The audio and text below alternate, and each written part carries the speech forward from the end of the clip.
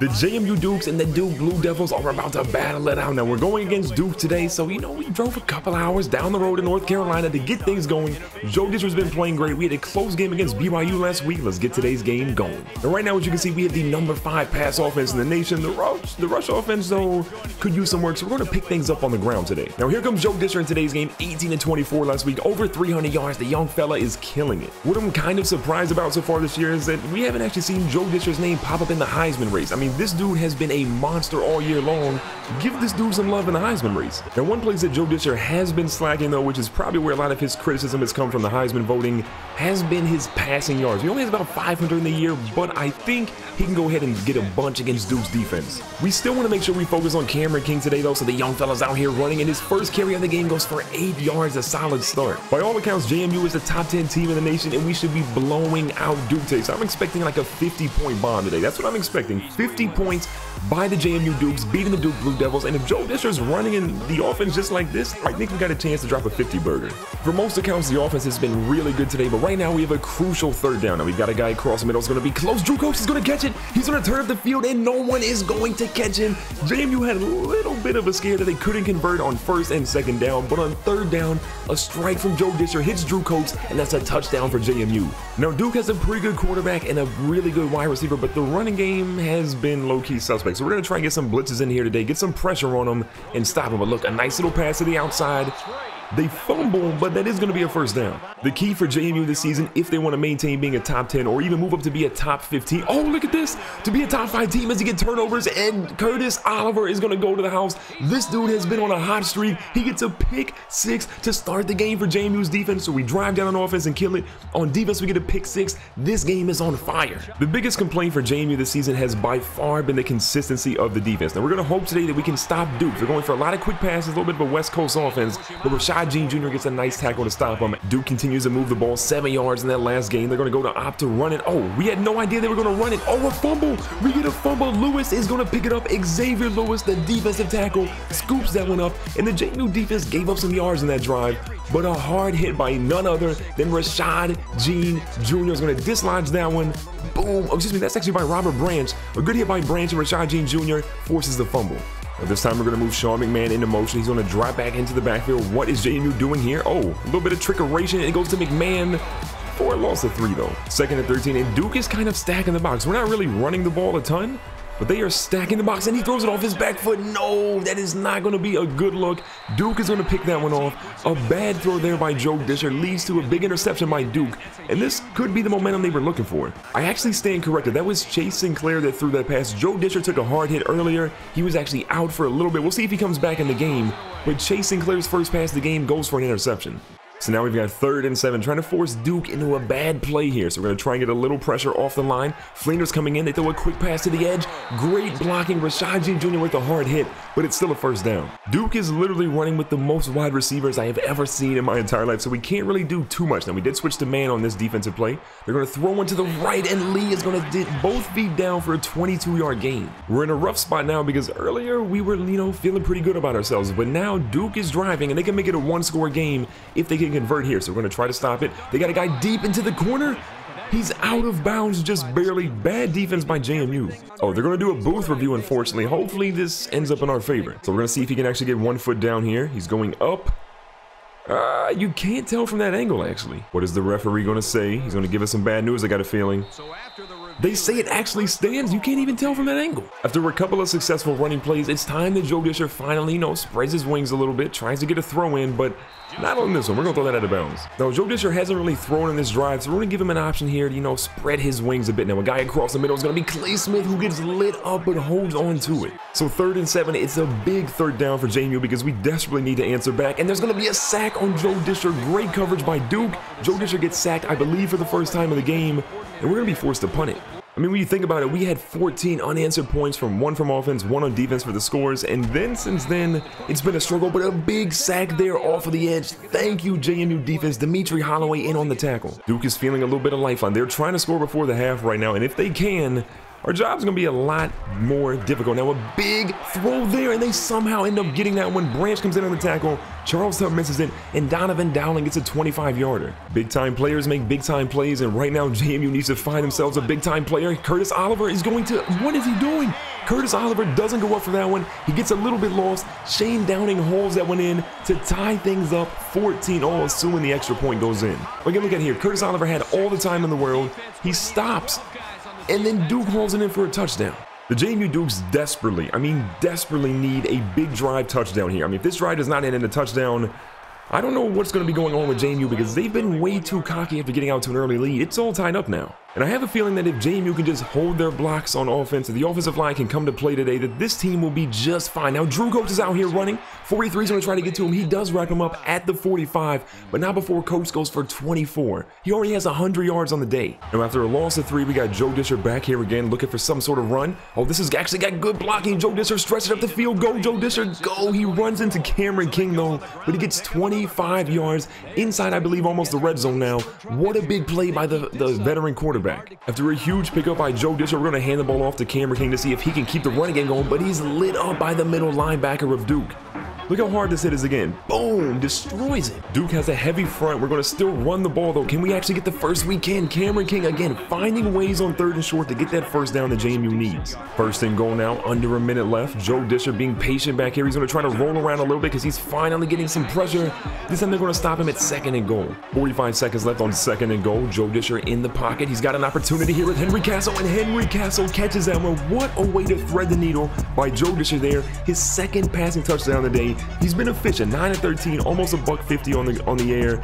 He's been huge, and he was big on that drive. All JMU has to do right now is stop Duke from scoring. No field goals, no touchdowns, none of that, and they'll be just fine. Now, an opportunity here, and Robert Branch is going to get that one. He intercepts it.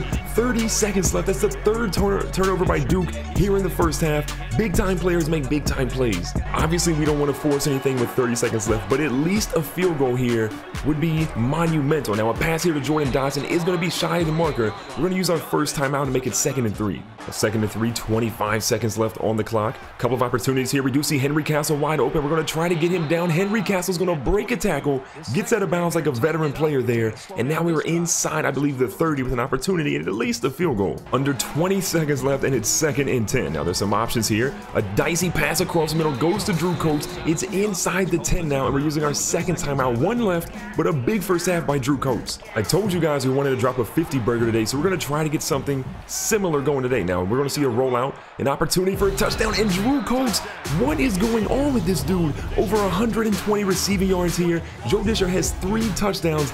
We're still in the first half. What a display by the JMU offense. The first half was an eventful one, but we have a 28-14 lead. Despite some bad plays, we've done pretty well. JMU is in a high position of power. If they can score on this drive and keep things moving like they have been, they'll be good, but not if throwing passes like that. So far in today's game, JMU is 3 of 4, and they want to keep that trend going here on 3rd downs, but unfortunately, oh, Joe Disher is going to break this one. Disher is going to step up. He breaks the 2nd one. He breaks the 3rd one, and they finally drop him. What moxie from the young quarterback. 11 yards. Should have been a sack, but he crosses 50 yards rushing on the day with that. So it's 3rd and 5. We need Joe Disher in this offense to step up big here.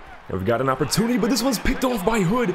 Disher's first interception of the afternoon is going to go to Hood, and then this one is going to be taken down all the way to about the 20. Big time play there by Duke. So Duke is ready to strike. The iron is hot. We could have put them away with one big play, but unfortunately, Duke gets the ball, and now they're right in the distance of scoring. The JMU defense has bailed out the JMU offense so many times today, but can they do it again with so much pressure on them? And this time a pass is thrown. That's going to be an errant pass because of the pressure on the quarterback. So it's 3rd and 9.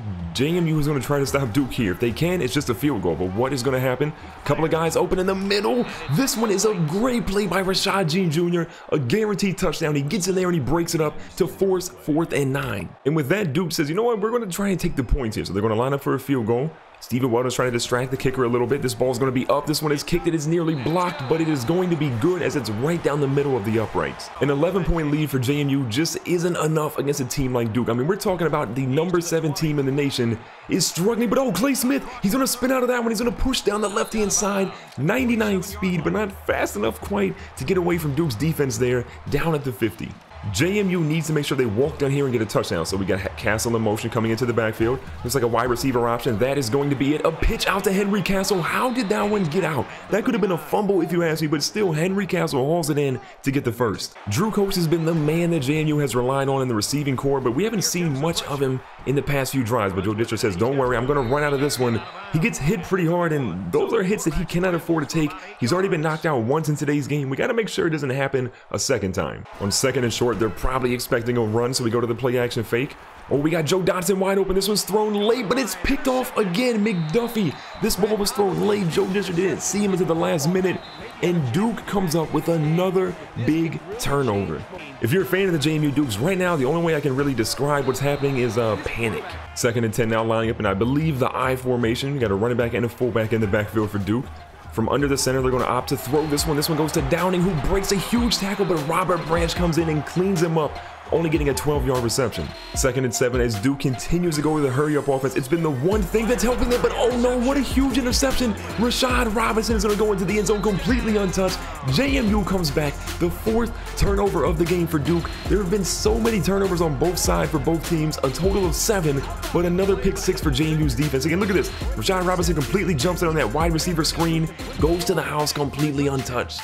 Duke back to the hurry-up offense again because it has been absolutely huge for them. Oh, a big hit by Holloway on the quarterback or on the halfback, but the quarterback is out here running. Cobbs is going to try to catch up to him. He finally does, and JMU lets a huge gain by Duke go down the middle of the field. Now, Duke is right where they want to be. A couple of options here. The quarterback is going to get lit up, though, by Mike Cobbs. 2nd and 14 after another sack. On 2nd and 14, we've got Max Ixer subbed in for McClendon on this time. He's going to try to get through. He gets a sack. Max Ixer is going to get a sack. 3rd and 21 now. A big stop by the young true freshman. With 3rd and 21, JMU is going to get way back down the field. They don't want to get anything huge, and this one's going to be thrown deep. Charles Tutt's going to go up. He lets that pass come in. A huge interception by Keaston Fuller, or a huge reception by Keaston Fuller, and JMU's cornerbacks fail them again. Now, it looks like JMU is dialing up a blitz now, but Duke going to the hurry up. Their offensive linemen have to be pretty tired. This ball goes out to the edge, and Downing hauls in his 2nd touchdown reception of the day. Duke scores to make it a 24, assuming the extra point goes in, to 35 game. This is not over yet. Now, it's back to being an 11-point ball game, and we need something major. So Steven Weldon's going to try to get a spark to this offense. He's going to go down the field. Steven Weldon may go completely untouched. There is a guy coming up on him. Steven Weldon jukes him out of his shoes. They force him down, but not before he gets a 59-yard return. The 3rd quarter is nearly coming to a close, but JMU is still going to try to put the pedal to the metal here. Now, Joe Disher's moving, and Joe Disher is going. I don't know if anyone's going to catch up to him. He's got an opportunity to go up the field. He's going to try to go down, but they bring him down at the 1-yard line. A big play by Disher, 47 yards. Put this man on the Heisman race already. This might be his staple game of the season. So with the ball on 1st and goal, we're going to try to give it to Cameron King to see if he can go up the middle. Cameron King is going to get hit, but he goes into the end zone. A 2-yard touchdown rush. I believe his first touchdown of the afternoon. Big time players make big time plays, and Joe Disher and Cameron King help this offense out big time there. So going into the 4th quarter, a 42-24 lead. We're still trying to get that 50 burger, so that means 2 more touchdowns to get us that score. JMU has an opportunity to put Duke away once and for all, and it's going to be by stopping them on a drive. Unfortunately, they can't get the interception there, and Fuller gets another 1st down. Duke continues pushing that hurry-up tempo. It's working for him, so we can't be but so mad. Rashad James Jr. gets blocked there. Curtis Oliver's going to get trucked, and then finally Ortiz Jr. and Robert Branch stop him just shy of the marker. We've had to say it so many times today, but big-time players make big-time plays, and right now JMU needs someone to step up and make a play against this Duke offense, but that was a big hit against the quarterback, almost forced a fumble.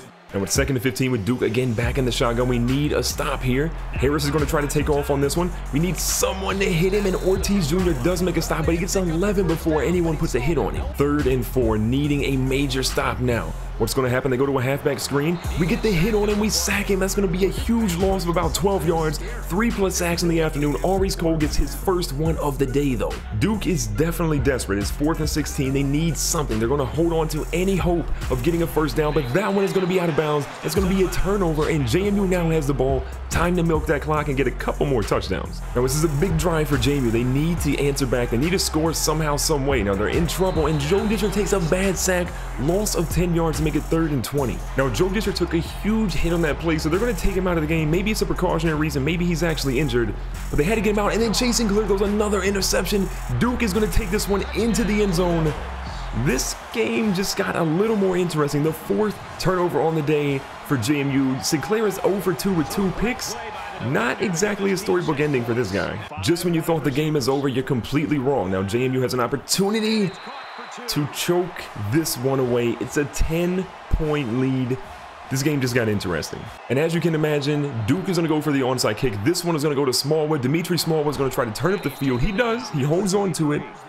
And Steve Smallwood gets that. With Chase Sinclair in the game and he still hasn't thrown an actual completion in today's ball game, we want to make sure that, he doesn't really do much with it in terms of passing. And look at Cameron King said, just give the ball to me, coach. I'm going to march on the field for you. We have 177 rushing yards on the day. Big play, the largest of the game so far for Cameron King. So first and goal, we're going to opt to go to a read option here. Chase Sinclair is going to try to keep up to it, and he stumbles over the defensive guy's legs, falling down after 1 yard.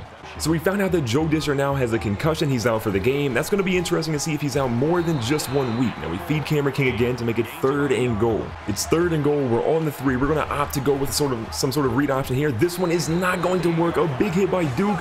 Drops Chase Sinclair for a loss of 4 yards. And it's now 4th and goal, time to kick that field goal. So here's our opportunity with 2 minutes left. We kick this field goal. This game is, pretty much out of reach, but just not quite yet. So we got a 13-point lead. 2 touchdowns could win this game for Duke, but hopefully they don't have enough time to do that. Duke continues to drive. We've had a couple close plays here, but under 2 minutes left. They have 2 timeouts. They need a touchdown ASAP. Now they go deep. We've got Charles Tudd deep. He's going to go up, and he actually intercepts this one. Charles Tudd blew a big play earlier in the ball game, but a huge interception there should essentially seal this game. And even though JMU didn't get the 50 points that they wanted in today's game, they still played well at some times and bad in others. Drew Coates with 7 catches, 150 plus yards, and 2 touchdowns was the MVP of today's ball game. Huge game by him to step up. The defense played well, but the offense, they've got some work to do. From a rushing perspective, we had not 1, but 2 guys go over 100 yards rushing today. Cameron King for 105, Joe Disher for 102, but only 1 rushing touchdown on the afternoon. In the air, the MVP was Drew Coates, though, with 7 catches for 158 yards, 2 touchdowns, a long of 39.